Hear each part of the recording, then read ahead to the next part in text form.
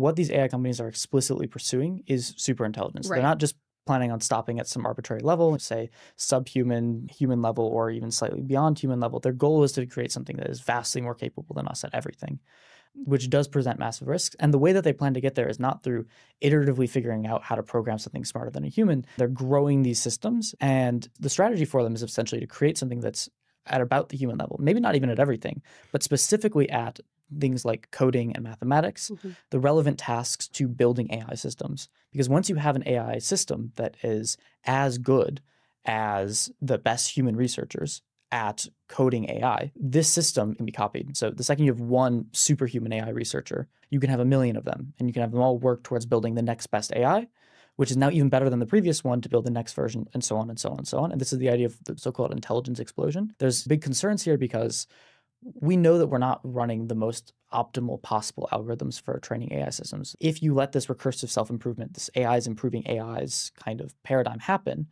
then you could very quickly, not just over the course of years, but potentially even over the course of months or weeks, develop AI systems that are far smarter than we are, that we still don't know how to control. And this is just quite dangerous. Right. The important thing to understand is that there is no safe way to do this right now. And this is not me saying this. This is what these AI companies say. When you talk to anybody at these AI companies and when they talk publicly about it, they don't have a solution. Their plan is we'll figure it out along the way. The closest thing to a plan that they have is, oh, we'll let the AIs figure out how to control the AIs.